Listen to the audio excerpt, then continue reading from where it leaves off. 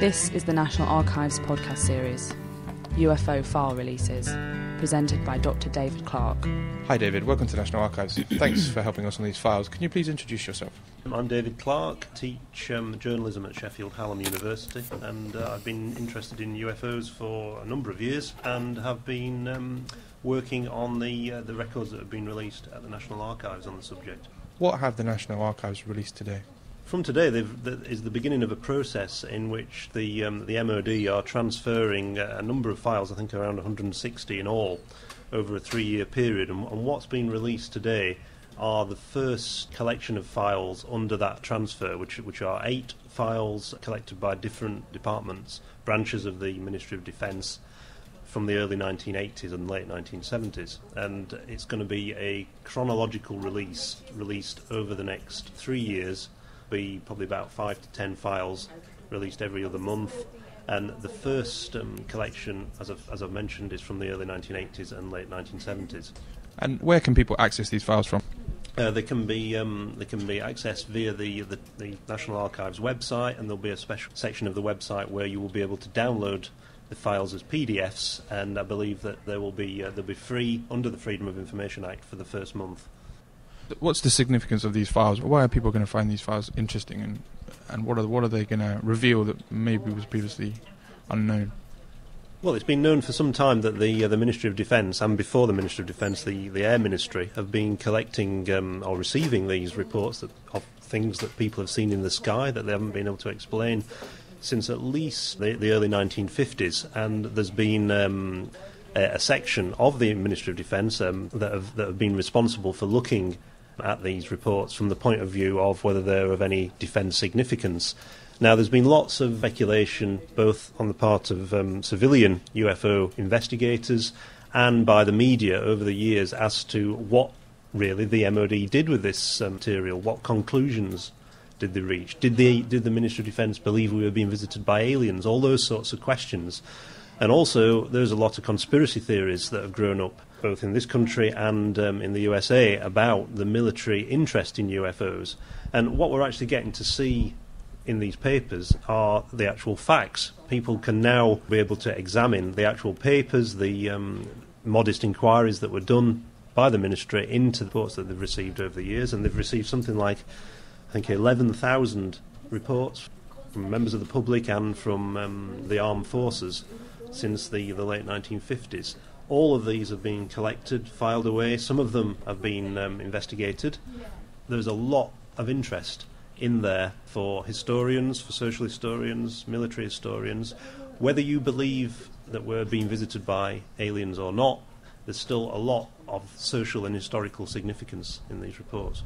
What's been released regarding the House of Lords debate is very interesting, because at the period, this is from the very earliest period when this new file release begins, from the late 1970s, early 1980s, and this debate was held in the middle of the winter of discontent, when there was strike action, there were bodies piling up in the streets. It was a pretty miserable time, and in the winter of 1978, 1979, Lord Clancarty, who was a UFO enthusiast, he received his title, went to the House of Lords, and one of the first things he decided to do was to table a debate, which was quite unique as far as I'm aware in parliamentary history, where in the middle of a national crisis, the House of Lords for one day halted proceedings and had this full-day debate on UFOs. And Lord Clancarty's aim was to persuade the Ministry of Defence to launch a public inquiry into the UFO mystery, which at that time in the late 1970s was very much in people's minds. There'd been a lot of sightings around the world, following a lot of media publicity. Steven Spielberg's film Close Encounters of the Third Kind had been released in 1977. And it's quite interesting that if you look at the figures for the number of sightings reported to the Ministry of Defence, the number of sightings doubled in 1978 to 1979, which shows that the amount of interest there was at this time. So Clancarty, because of the fact that he was a member of the House of Lords, he was able to get the subject raised officially. And what we're actually seeing in these files is what went on in the background. The Ministry of Defence said we have to take this subject seriously. This is going to be debated in the Lords, and the papers show that they went to a considerable amount of work to actually to produce background briefings for Lord Strabolgi, who was to deliver the government's response in the House of Lords. And quite a number of eminent scientists who were in the Lords at the time took part in the debate.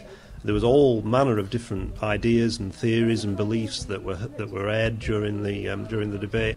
Can you give me some of the examples of the information, the points that were raised in that report?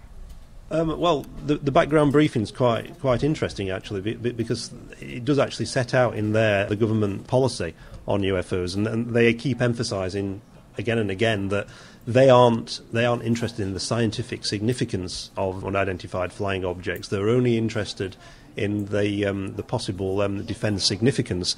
So the basic policy that they had was that all they were interested in, from the point of view of UFOs, was to determine whether a specific something that was seen or reported, could it be an enemy aircraft? Because at the time we were still in the Cold War, and there was still the threat from the Soviet Union.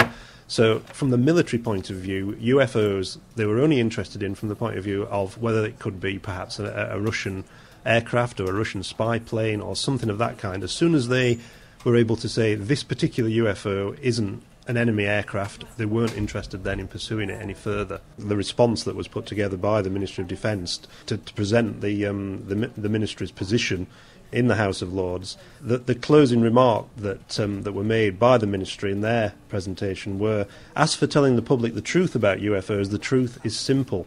There really are many strange phenomena in the sky, and these are invariably reported by rational people. But there is a wide range of natural explanations to account for such phenomena, things such as space debris burning up in the atmosphere, stars and bright planets, aircraft seen from unusual angles, and natural phenomena such as ball lightning. Their position was that there is nothing to suggest to Her Majesty's government that such phenomena are alien spacecraft. The Americans were obviously interested in this early on, and they did a report which suggested that 90% of all phenomena could be explained by something else. Could you tell us a bit more about that report? Yeah, well, the phenomenon of flying saucers, or UFOs as it became, was taken very seriously by the Americans. The first sighting was made in America in 1947 by Kenneth Arnold, which actually coined the phrase flying saucers. And the US Air Force set up a project to investigate these sightings. It was first known as Project Sign, it became Project Grudge, and in 1952 it became Project Blue Book. And they collected something like, several tens of thousands of sightings were reported to them.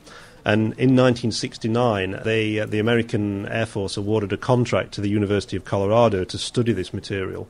And they produced a report which concluded, as you've said, that 90% of these sightings could be explained by known phenomena, man-made phenomena and natural phenomena, and that they recommended no further work was done on it. Nothing of scientific significance had emerged from the material.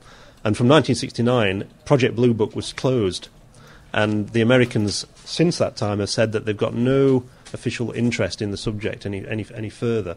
What's unique about the British records that are now being released is that although we relied upon those American conclusions, the British never did a similar study like Project Blue Book. We decided nevertheless to continue collecting these reports. We didn't bring our investigations to a close, seemingly, and so the Ministry of Defence have continued to receive these reports. Occasionally they've looked into them in a little bit more detail ever since, right up to present, which I think is where the British records are unique, because the Americans, their records end in 1969. So moving on to the records that we've just released today, what do you think are the most significant documents or the most interesting documents contained therein? There are a mixture of documents that have been released. There are reports files which are run in a chronological order, so you've got simple collections of reports that have been made to the MOD by members of the public who've written in, or they've called the police or the local Air Force base after they've seen something. There are also correspondence files, which have got lots of interesting material, internal correspondence between the different